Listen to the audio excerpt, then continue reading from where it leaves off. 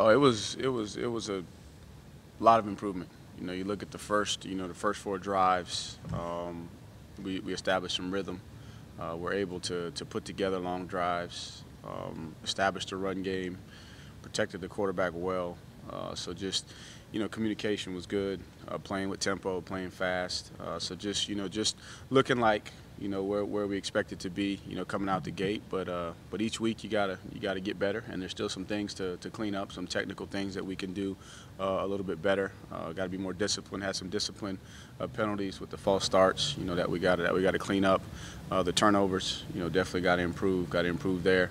And just keep getting better. We missed some open receivers, which is just some timing and some fundamental things that we got to work through. But overall, pleased with how the guys came out, how they responded. Had a good week of practice, and it showed. Tony, how do you feel like your position group, the tight ends, They're doing their job. For the most part, and the other day it was a game where we were trying to establish the run game, get some of the receivers going, and had some called plays to the tight ends, and just didn't match it up with the right coverage. But I think they continue to do their job, still challenging those guys to create more of a physical presence in the run game. They're making their blocks, they're executing their blocks, but we can be more fundamentally and technically sound in what we're doing. They've provided great leadership. They've been really positive throughout the course of camp and the early part of the season. So pleased with where we are, but still trying to strain and push these guys to be a little bit better and reach their full potential. Do you think teams are like I know y'all used it a good bit last year, the little fake pitch over the middle. You feel like teams are doing it better? I think you tried to maybe once against Georgia. Are teams trying to take away that middle of the field a little bit? You feel like with the tight ends? I think it's too early to tell because that's what we hit Davis on. It was the same play action. So we got to do a good job of making sure we protect it. With our run. So our run looks very similar, and then trying to find the right situations, the right down and distance, right field zone to get that called in. And then sometimes we may have it on, and if we feel like we got pressure, then we have to check out of it. So I think it's too early to tell. We're still going to try and incorporate it, because I think it protects our run game, and then it also provides an opportunity to get that ball, over the middle. And then we had a couple of other, not the same action, but we had a couple of other situations where we were trying to, and I think in the field zone, they played a little bit of cheat coverage that took it away. But that resulted in, the great thing about it is when we have that play called, we're going to have other answers, and that's what resulted in the first touchdown to Ross there. Mm-hmm. Get the corner ball because they kind of cheated the backside safety to the tight end, took it away. DJ did a good job of recognizing it, went to his next progression, and found J. Ross. Are you seeing any separation in the running game from anybody coming out? Do you feel like they're still? We still got to keep working at it. It's good to get those guys some touches and give them an opportunity. I thought they ran hard. I thought they did a good job for the most part, of finding the creases. Offensive line did a good job of creating some holes for them. But I think it's too early to tell, if there's separation yet. But those guys made the most of their opportunities, and we got to build off of that, build off the confidence that we established running the football, and see can we carry that forward week to week. Tony, conference opener. Yep. Obviously, what do you know about Georgia Tech's defense? They're going to play hard. They're playing hard. They're deep on the defensive line. I think I've seen maybe 8 guys that are getting in on the rotation. 42 per the PFF stats. Has one of the highest pressure rates in the country. He does a good job. Plays really hard. You can tell he's kind of there. Him and 95 look like they're the heart and soul of that defense. Linebacker. They got some guys that have played, but they also got a grad transfer in from Maryland. That looks like he's a good player. I think he's played every snap so far this season. I don't think he's come off the field. So they got some depth at linebacker as well. And then they're big. They're big and physical in the secondary. And 3 of those guys, really, you could say 4 of them, but 3 of them are returning starters. And the other guys played a lot of football. And he's a versatile guy that can play corner, play nickel Sam for him. So, and then I know Thacker's going to do a great job. They're bringing 5 just about 50% of the time. So they're going to put some pressure on you. They're going to try and stop the run and then see can you throw the football. And that's kind of the situation last year. I thought they did a good job, had a good plan, trying to stop the run, and we were able to hit some big plays in the passing game. But for us going into it, we want to be more balanced. This year we want to be able to, to combat what they're doing in the run game, have some answers, but at the same time too make sure that we are fundamentally and technically sound in the run game, so we can establish that. But they're going to play hard. You know that they've created a lot of energy, from a recruiting standpoint down there. Last week's game, not a great crossover game for us because Kennesaw is triple option. But you can tell that those guys play hard and they enjoy playing for their coaches, and we're going to get their best. They're going to come in here excited to play. No, you're not CJ Spiller, but is there anything you can share about Lyn-J and Spiller's relationship, trying to get back on the same page and maybe where it's going wrong? Right. Any conversations with Lyn-J? I have, because I've been, a part of his life. But at the same time, too, CJ has to establish the culture in that room, and really the biggest thing is just accountability and communication between the two. And I remember when I first came in, I had Mike Bellamy, I had DeMont Bice, and Ellington was an older guy, had Hot Rod, and I had to establish, the dominant role in that room. And obviously Ellington had been here for a while, and not saying that we butted heads, but we had to get on the same page. He had to understand what my coaching style is, and that's what you're going through there. And obviously Lyn-J's been used to me, and now he's just getting used to Spiller. But y'all know Spiller, y'all know the character that he has, and how he's going to establish the hierarchy in that room. And any of us that are in a situation where you got a chain of command, you gotta respect the chain of command and do things according to how the person that's leading the room sets it. So it's really more just accountability and communication between the two, and they're working through it. But our program too. I mean, that's what the foundation of our program is. Accountability. That first play of the game, it seemed like he made it nice. Yep. Cut there and got by a guy, and then the Yep. screen as well. Do you feel like we need to find his chances? I mean, there's no question about the type of player that Lyn-J is. I mean, Lyn-J's made a bunch of plays, for us in this program. And biggest thing is just getting on the same page, with his coach and the things that his coach is asking him to do. And it's not necessarily football stuff. It's the total package. And I think that that's been illustrated in our program. That it's everything matters. If you're going to be the lead guy or the first guy that runs out there.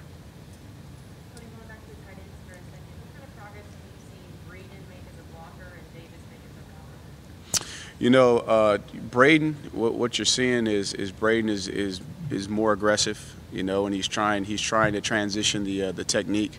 I've tried to change a couple things with the strike technique, which is going to take him just some repetition. But he's showing a willingness. There's probably a couple of plays in the game he wants to get back, but he's cutting his guys off when we need him to cut them off. And I just want to really work on his hand placement, his forward lean, things of that nature. And then Davis, I've seen tremendous progress in Davis and just his confidence when he runs routes, especially changing direction and redirecting on the run. You're starting to see that his eyes are able to talk to his feet, and now the next piece is once my eyes can talk to my feet, they can talk to my hands at the same time. And then anybody that's played, the receiver position from that standpoint, it just takes repetition. And once you have that repetition and you have success doing it, then it builds the confidence. So that's what I've seen there, and that's the same thing in the run game, especially when I'm trying to change a little bit of some of the hand placements and the way we're fitting things with those guys. How do you evaluate DJ's touch so far? There were a couple of throws. I think he fell off of a couple of those, especially on the move. He fell off that one, especially the one that he missed to Ross. He just kind of fell away from it. He was high on the Bengal screen that we had. So he's just got to work through it. And I think a lot of it is in-game action. In-game action, you got to work through that. Is that mainly footwork or there's some footwork things that that he has to work on, especially on the move. Making sure that he's following through on his throw, not leaning away.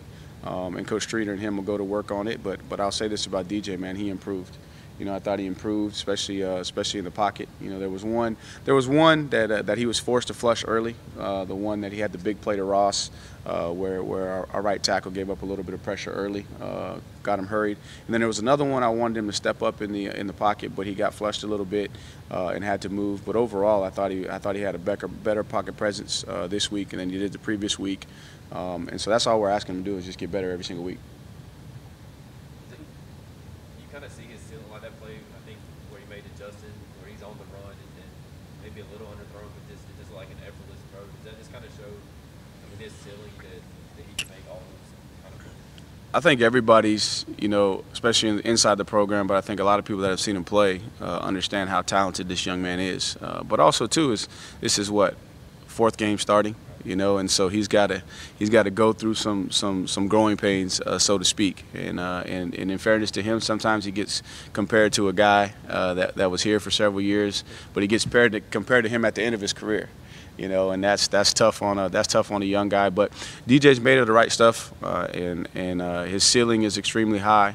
But you got to make steps to get to your ceiling, to be able to play consistently, towards the top of your potential. And a great thing about him is he responded, and everybody responded. It was a tough week, and they had a decision to make. Were they going to pout and feel sorry for themselves and say, "Woe is me," or were they going to go back to work?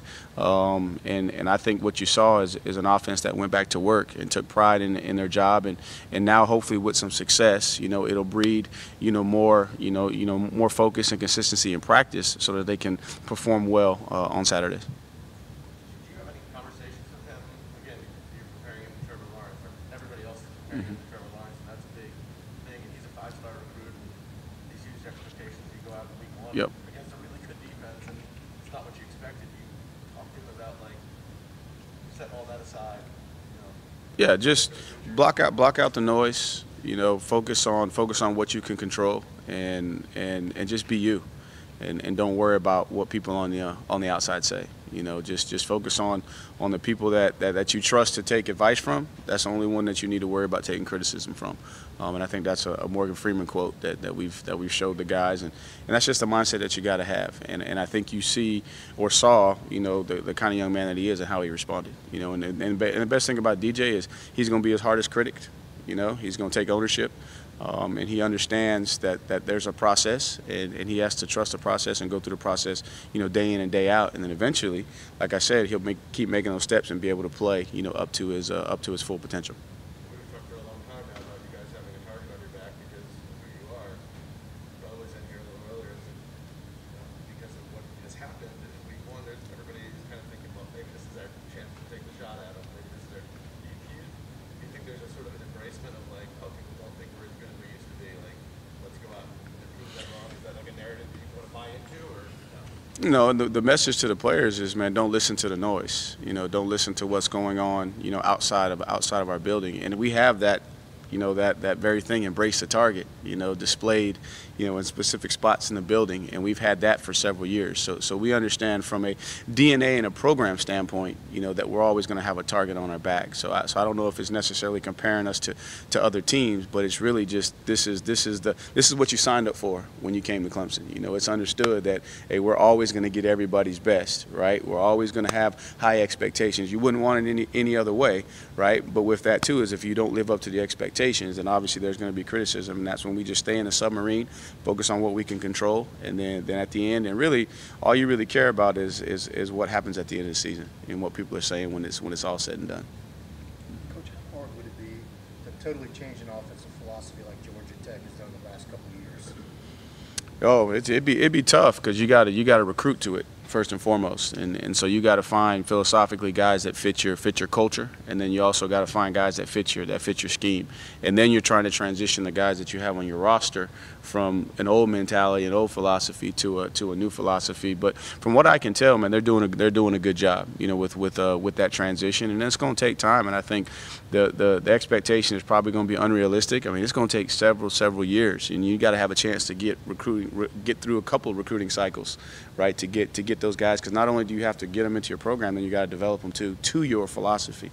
So it'd be a tough transition, but I know that Coach Collins does a great job, especially from a recruiting standpoint. There's a ton of energy, and you're starting to see the progress take place on the field with the way the guys are playing. There's still some option football at smaller levels, but is it the point now where, to recruit this kind of talent, you got to change things? Well, we run some option football. Yeah. We have a lot of option principles. It may not look exactly like a Kennesaw that is a true under center triple option, a lot like Paul was when he was there. But you have to fit. You have to recruit to what your fit is, right? Both personnel and philosophy, and I think that nowadays a lot of the skill guys, you know, they don't really know what option is, but they don't like the word option, you know, because they associate it with this. You're not going to throw the ball. We're not going to touch the ball.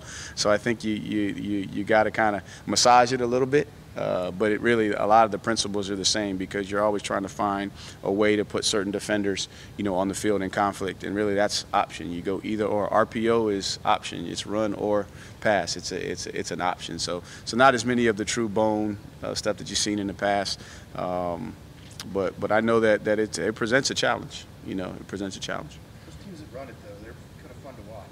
You know, they're fun to watch. They're fun to watch when they're rocking and rolling. You know, say when they're rocking and rolling. But I think that what we do, we're fun to watch too. What was the evaluation of Rayburn and some of the other backup linemen who got in there? You know, I thought that once we subbed, you know, early, they did a good job, especially there right out of the gate in the second half. You know, I think we left the first group in there, went down, scored a touchdown. Then we subbed, they went down and scored a touchdown. And then when we started kind of mixing, matching, and putting more guys in the game, lost a little bit of continuity. Obviously, Rayburn did a good job, other than, you know, he had the one false start penalty, but he played multiple spots too. You know, so he was in there at center, he was in there at tackle. T.O., you know, T.O., it's going to be a good learning experience for T.O. For him to kind of evaluate himself from a game standpoint, and then be able to go back and say, okay, this is the corrections that I need to make on the practice field, so it transitions to the game. Man, Pennington got in there in his first play. You know, he was good, but then got banged up a little bit. And Tristan Lee got in there for probably about 10 plays. You know, did a good job. So pleased initially with the substitutions, but then down the stretch, I don't know if it's fair to truly evaluate, because you're just trying to give guys an opportunity to get in there and get some game experience. Do you think there's a little more cohesion in the starters this week, with those guys now playing their second game together? You know, you saw that, and obviously four drives went down to score points, but they were long drives, and you know, especially, you know, when you put together 9-10 play drives, you know, defense is counting on you to do what? They're counting on you to get antsy, shoot yourself in the foot, you know, and be able to get off the field. But for those guys to be able to go down, I thought the targeting was pretty good. The communication there, still a couple of areas for us to grow. You know, they did a good job of showing you an initial alignment, and then all of a sudden the linebackers would flip, which really could cause some problems from a communication standpoint in the run game. But I thought our guys handled that well. So you're starting to see that cohesion, and I don't care who you're playing. You know, the only negative play that we had was the fumble snap, the fumble exchange between Taylor and the running back was only lost yardage. So we were staying ahead of the chains. You know, we weren't turning guys loose for the most part. So those are the signs that let you know that the cohesion is coming together. Do you remember that first time, speaking of Will, that Davo or Jeff Scott said, hey, check out this Will? You know, that's the only downside to my job is during the camp season. You know, I'm off on the field with the tight ends or the running backs, and I don't get to see all the quarterbacks and pretty wideouts run around. But you know, that's all they talked about after he came up to camp, is just how electric. And obviously, you could watch him on film and you say, man, he can move. He's a good player. But until you see it in person, and then what you don't know, right, is just how tough of a young man he is. And what you saw on that punt return, man, he took a shot, kept his balance, and it didn't phase him. You know, he was trying to go score. So I think I'm gonna take credit for the nickname Maverick, because I call him Maverick. I call him the young Tom Cruise from Top Gun. He's kind of got that. He's got that feistiness to him, that edge to him, and I think he likes it too. But that's what I didn't know, you know, about him, just because I, you know, wasn't heavily involved in the process. You know, Streeter and Grisham and Jeff kind of handled that for the most part. But man, he provides a spark, and what I think he's done too is he's garnered the respect of everybody in that locker room. You know, obviously probably tough for him too. He's coming in as a baseball guy, you know, football guy. You know, could have been a, you know, top 10, 15 pick, you know, in baseball, but wants to come play football. Then it's like, okay, you kind of know your path is like, we're going to start you at quarterback and then possibly transition to wide out. So, you know, he kind of came in the door, you know, with some challenges to overcome in the locker room. But man, he immediately, you know, dispelled all that kind of stuff and showed the guys that, hey man, I'm a football player. I'm one of the guys, and I'll do whatever it takes. It's really hard to come in, like, in the summer as a freshman and be a part of the offense right away. At what point did you kind of realize that he had a chance to do that? You know, day one, just watching them run around, and then just the conversations that you hear throughout the summer of the players, you know, giving reports on how well he's doing. But just cool. You see him track that punt. Oh man, that's pretty special. You could tell he's got some baseball in his background. Yep. Dallas said he still kind of had am I really going to do this moment leading into Georgia. Did you have any of that? Like, are we actually going to do this and throw him out here in Georgia, or were you ready to roll? I was ready to roll. You know, what coach said, hey, let's make sure we got something ready for him. And I said, I agree with you. But he has showed that throughout the course of practice. You could just tell that he has that presence to him, that the moment is not too big. And he's a quarterback. So he's used to touching the ball, you know, every single snap. Whether it's on the field, off the field, what kind of a dynamic does he just bring to the team? Talking about Will Taylor? He's blue collar. You know, he's blue collar. He'll do whatever it takes. He's like, okay, you want me to go catch a punt? Man, give me a pair of gloves. I'm gonna go catch a punt. All right, you want me to go in here and play quarterback? You know, in the package that we got, man, I'll do it. So just an unselfishness, especially from a guy, as I said, that was coming in the door. Like you're talking about a very, very high profile guy in a sport where, you know, he made a decision, you know, to come be a part of our program, and we're very grateful for that. So, and then he's just an awesome young man too. He's always got a smile, you know, on his face. You see him interacting and engaging with everybody, you know, on the team. So he's just one of the guys, blue collar mentality. And he's got a great spirit about himself. Tony, you talk about Will engaging with everybody on the team. Was that a challenge you and the coaches had to think about coming to this season with 60-year guys who might be 23 and 24 and guys who are giving up their last year in high school or last half year in high school, 17-year-olds, and bringing them all together in the same place and having them get along? I know I hadn't given much thought to that. That may be a question more so for Coach Sweeney, but I think the environment that we have in the culture, the culture and environment we have in the locker room, and you know, Coach established that from day one that you're going to embrace the freshmen.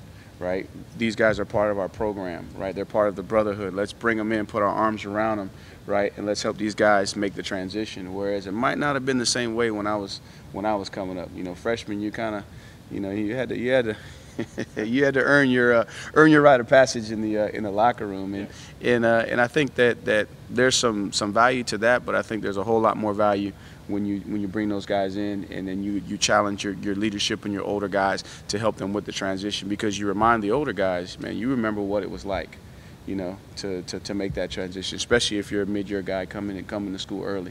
Let's help these young men, because you wanted to be helped, we provided you help, and now you have the responsibility to help these guys transition. You haven't seen any issues about this age spread or anything? About the age spread? No, and I think a lot of it is too the type of young men. You know, I think all of them, you know, are similar-minded in where they're trying to go in life, and so there's obviously an instant connection there because they have the same value system, so to speak, and it makes an easy transition. Tony, are y'all still trying to find that horizontal Amari-type threat that defenses have to honor on a lot of the jet stuff? You know, I think the two games may not have provided as much opportunity for that. Obviously, this past game, it was more a let's establish the downhill run, and as we go forward, we'll find more ways to pick some of that up. And then also too, I think you've seen we've made a commitment to hand the ball to the backs and get them to the outside. You know, so that has kind of supplemented some of the jet sweep stuff we've done in the past, because a lot of our base run was between the tackles, downhill, you know, two back oriented, and then we would use that as a supplement to get the ball on the outside. But you know, as we've progressed, defenses have progressed. You know, we've had to kind of transition some of that to more of our outside run game. And I thought we did a good job with the opportunities that we had this past week of trying to get the ball on the edge. With so many receivers, are there any guys that maybe haven't gotten as many opportunities as you would like yet that you want to see get more and more? You know, we try to be intentional with that and making sure that we get guys, you know, involved in the game. get the ball in their hand.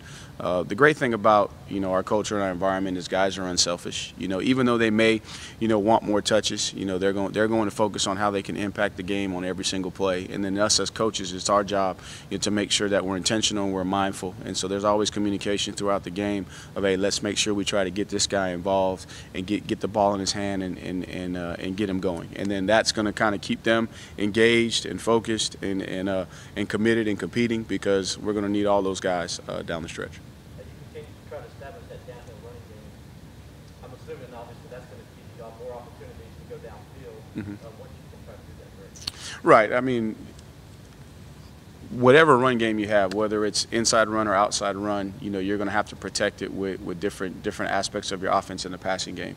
And so for us, as we establish the run, it's going to open up your move the pocket type of stuff. It's going to open up your some more of your RPO stuff. It's going to open up your play action to put the ball down the field. And we want to try and stay aggressive, stay balanced. We were able to get a couple balls down the field. We took a couple shots in the Georgia game as well, trying to get the ball down the field. And that's just a core philosophy for us too, and just an aggressive mindset that we have of, let's try to get the ball down the field a couple times, even if it's incomplete, at least back those guys up and let them know that we'll drop back and try and throw it over your head. All right. Anything from anybody on Zoom? I forgot about Zoom folks. Hey Tony, this is Anna with Clemson 24/7.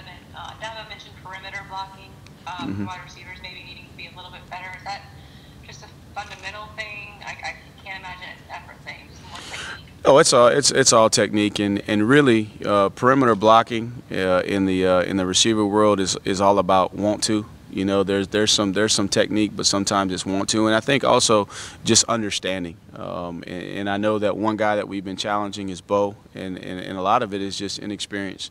Just the speed of the game happening so fast, adjustment to the different looks. So it's a combination of a couple things, inexperience, but definitely not a lack of effort. Those guys are, they're trying to go. Coach Grisham, y'all know how Coach Grisham played, what his expectations are. A lot of it is just post-snap recognition, anticipation, timing, and then just whatever fundamentally we can do with our hands. And we had a couple of penalties where we got our hands outside, where we need to get our hands inside. That's one of the fundamental things we can do. We can do a little bit better, but it's definitely not a lack of effort. Hey Coach, it's Trevor from CUTigers.com. Speaking of blocking, are you pleased with where Pace and Chip we are with their pass protection right now?